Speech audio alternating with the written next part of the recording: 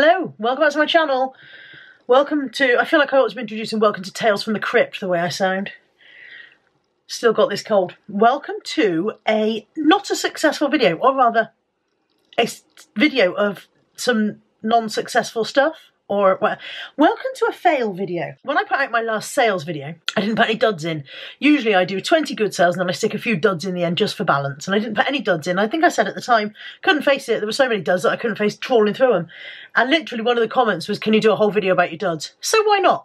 Let's do an entire video of things I probably won't bother buying again if I see them at a car boot sale because I've had them in stock for 100 years and they only finally sold for almost no money whatsoever. Right, I am recording my screen, I hope, so I'll be able to pop this bit in and we'll just have a look. I've got 20 up on the screen of things that sold for no money after being in stock for 1,000,000 years. So first on my list of things I wouldn't bother buying again is this Voy Jeans padded cotton grey white quilted varsity hooded jacket. Now, I saw Voy Jeans and I thought, oh, you know, Voy Jeans themselves go okay. So when I saw that it was a Voy Jeans jacket, I thought I would give it a go. Looks all right, doesn't it? It's not in too bad condition. It's not a brilliant photograph, but it's not in too bad condition, so I thought. It was in stock for 1 billion years. I mean, the start date on this says January the 7th, 2024, but that's not accurate because that's the start date of this final auction on which it sold. That's not the start date when it was first listed. It had been listed for minimum 2 years, possibly 3 or 4. I pull things out of Buy It Now eventually. I shove them onto auction. I usually start them at $4.99 auctions. They do a couple of rounds of $4.99. If they don't sell at that, I take them down to $2.99. They do several rounds at $2.99. Eventually I give up and stick them on at 99p. And they might do 10 or more rounds at 99p before I finally give up and pull them off sale and chuck them back in the charity shop. And the main reason for that is that not I'm still believing that they're going to sell, but that I'm too lazy to go and pick them for no point. Literally, I'm too lazy to go find them and take them off. So they just stay going round and round and round on auction forever, pointlessly. You get, I think it's 600 auction listings a month included with the shop level that I'm on. And I only use auctions for clearing old stock. Sorry about the fringe. So it doesn't bother me if I just reuse those auction listings that I'm not going to use it in any other way, or just trying to clear some of the old stuff off rather than bothering to pick it for no reason. Anyway, this jacket finally went for $4.99. But even with that, it's still an epic fail because I ended up refunding the buyer because I had missed a massive great hole in the lining. And it arrived, the buyer messaged me and said, you said this was in very good condition and there's a huge hole in the lining. So I ended up refunding him outright. So it sold for absolutely nothing. The only possible saving grace was that it probably came from the sacks. I've had it a very long time, but it probably came out of the sacks and it probably cost me less than 50p. But either way, I will have lost money on this in the end because I will have refunded the buyer his original postage as well as his purchase price. So I'll be £4 out of pocket, regardless. There you go, there's our first fail. I will never pick up a Voy Jeans padded grey, cotton grey jacket again, ever. Next fail is this Christian Dior Sauvage EDT spray. This should not have been a fail. This should have been a massive success. Indeed, it would have been a massive success. I bought it from the car boot sale only a few weeks ago for £7. I sold it very quickly for $39.99. I was so pleased. Buyer messaged me and went, this is clearly fake. Now, I don't know. This was out of my comfort zone, and maybe I'll stay back in my comfort zone for now, and I won't bother picking up things like this again, because I don't know anything about perfumes and how you tell they're fake, and I obviously missed this. The buyer sent me quite a very knowledgeable, these are all the reasons it's fake, and I couldn't argue with it, and so I refunded them without even trying to argue, and I didn't bother getting it back. I didn't send that. You can send a return label and have things sent back to you. What was the point? If it was fake, I wasn't going to be able to sell it again. I just refunded them with my apologies, and that way I at least protect my feedback and don't get in trouble for selling a fake, and I will be very, very much more circumspect before I sell perfumes again, or aftershaves. Now this will be another sack item, this Hobbs jersey top, and it's just a simple top. But Hobbs should have been fine. Hobbs should have been worth keeping.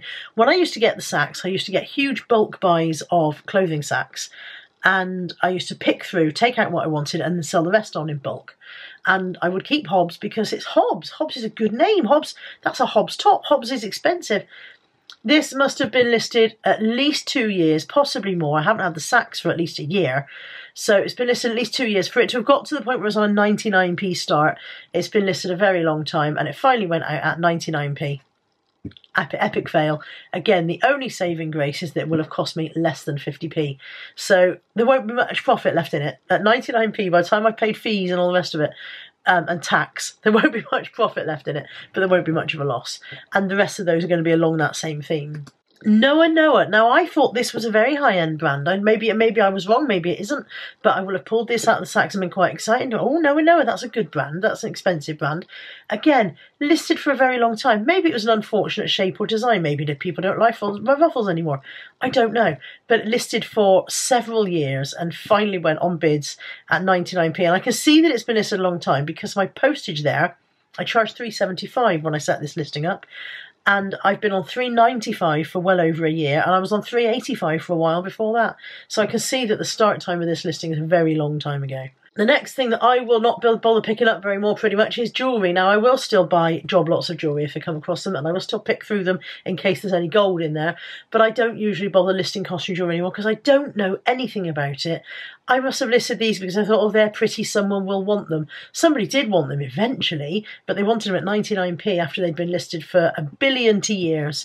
There you go, the postage on those, $3.85, so at least a year and a half, I'd say, and probably a lot longer. Why is this one a fail? These are Hotter sandals. Hotter sandals shouldn't be a fail. Hotter is a strong, solid name. You know, you can rely on it. Usually worth picking up. These are a fail because I did not realise that they had been altered by the previous owner when I picked them up. They're not supposed to be slingbacks. Can you see here, on the centre of the strap there, that blob, that's glue. Somebody had cut the straps and glued them to make them into slingbacks. Now, I sold them once at ordinary price and sent them out without even realising this, and that was when the buyer sent them back and said, these have been adjusted, somebody's mended these, I don't want them anymore, they're not wanted. And of course I had to refund.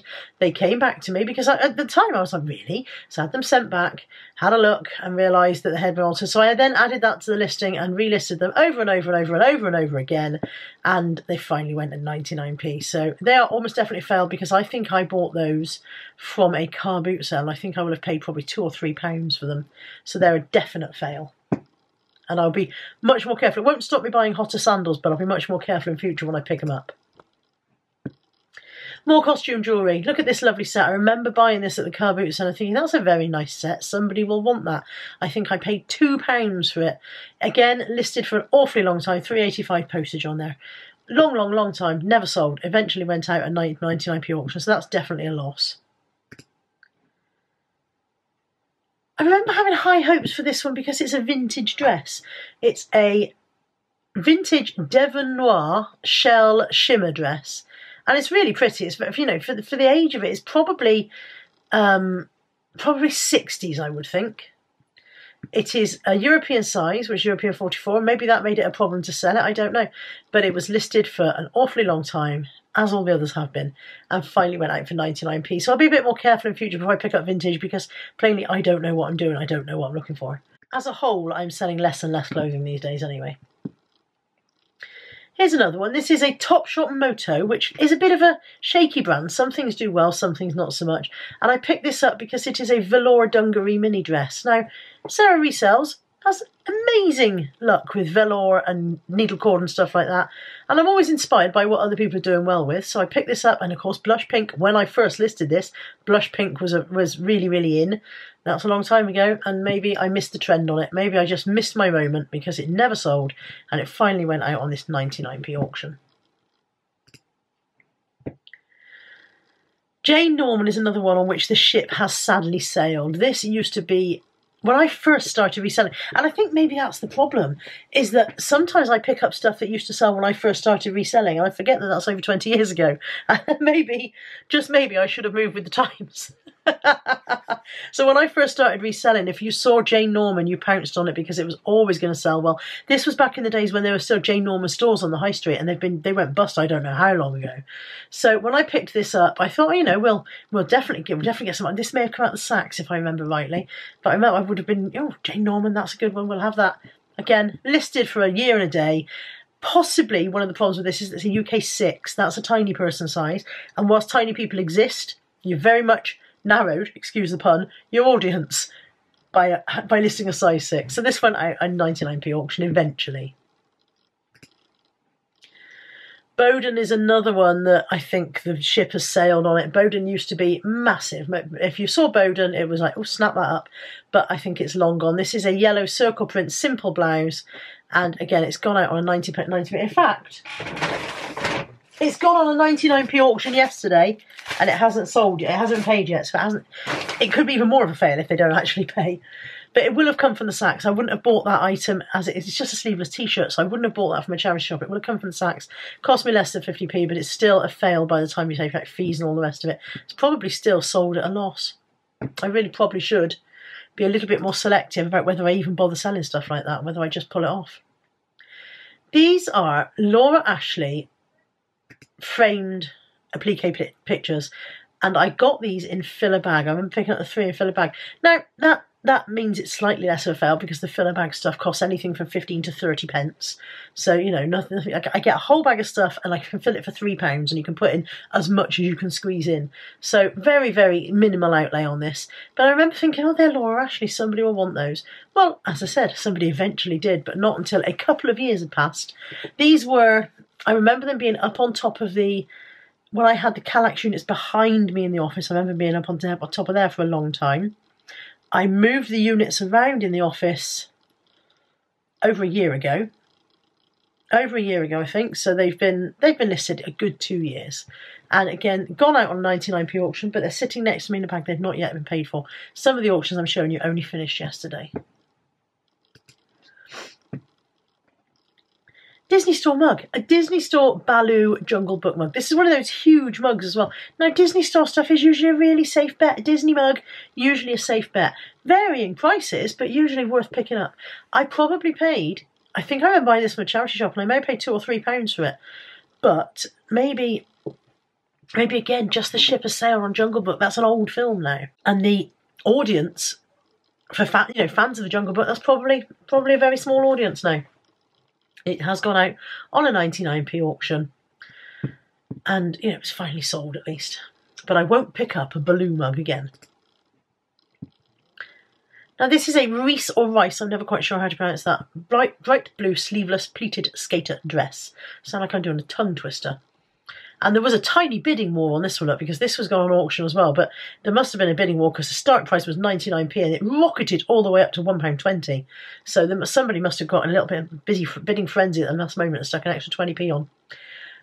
This is an expensive brand, Reese or Rice. And, normally if you try and buy this in the high street, that's going to cost you a few quid. And it's a skater dress. It's a fairly classic style. I thought this would be a safe bet.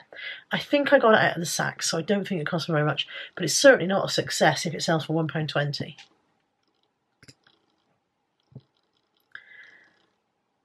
Ted Baker, another high street name that's expensive if you walk in to buy it. Another one that should have been a safe bet.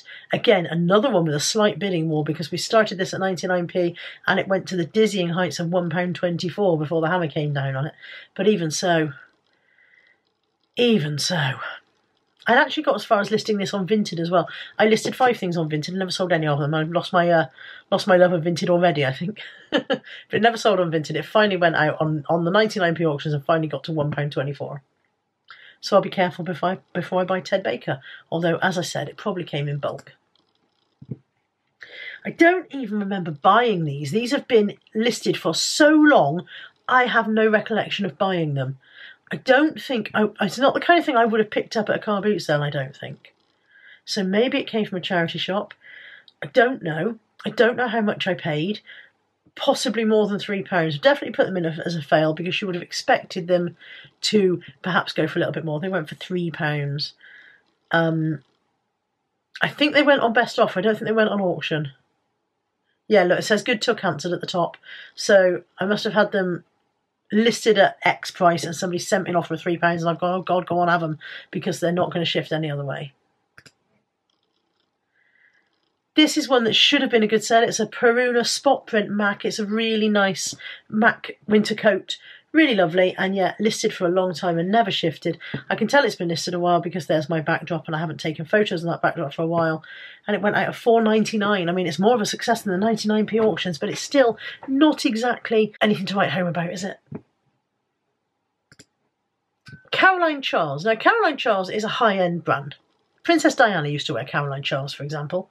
It's a high-end brand, and it's usually... Actually, it was a dress and jacket suit of all things. So there's the jacket. Here you go. There's the jacket. This is a lovely thing. Look at this. This is actually a really lovely thing. This is the kind of thing that you would wear Mother of the Bride or whatever. So when I picked this up, I must have been very excited. I think it may have come out of the Saks, but I must have been very excited because I was like, oh, Caroline Charles. I've done well with that before. This will be good. This will be nice. Maybe it's because my photos are rubbish, because those are not the best photos, let's face it. I don't put anywhere near enough effort into photographing clothes because I don't enjoy it. I don't enjoy any of the photography, to be honest. But yeah, there we go. That's gone out at $4.99 on auctions, and I think it had been listed a couple of times before it finally went. As an LK Bennett dress. Now, we know we're safe with LK Bennett, don't we? LK Bennett, safe brand. Is it Eckers-like? Apparently I can even get that wrong. This is a red sleeveless shift dress, boucle material, fully lined. Lovely, lovely thing. Lovely dress. Listed for a million years and finally went out at $4.99. I think I had this originally listed at $49.99 and gradually came down and came down and came down. It just wasn't going. And the last one, if you're not depressed enough, this is the last one. I mean, this has properly depressed me. Mint Velvet, grey smooth weave cardigan. Mint Velvet used to be a very reliable brand, but it's another one that I think the ship has sailed on. I don't know what's happened with all the top brands that I used to know about. Maybe all of my knowledge is just out of date.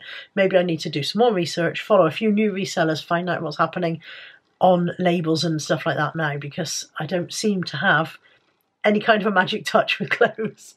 This has gone out at $4.99. It was quite a nice thing, quite a nice top with a kind of an offset button detail, but $4.99 for a mint velvet cardigan.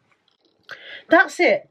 Now, I don't think this is a particularly cheerful video, but it is at least a brutally honest video. There are highs and lows in reselling. I put my sales video out and I had some marvellous results, like that tiny jelly cat that sold for nearly £100 and stuff like that. But for all of the marvellous results, there is always the counterbalance. There's always the rubbish stuff. I might send out 50 parcels a week, and of those 50, it's going to be half and half at the bare minimum. Half and half good, half and half just clearing stuff out. So I hope you've enjoyed this video. You asked for it and you got it. And again, apologies for my croakiness and froggy throat, and I'll see you soon. Take care. Bye for now.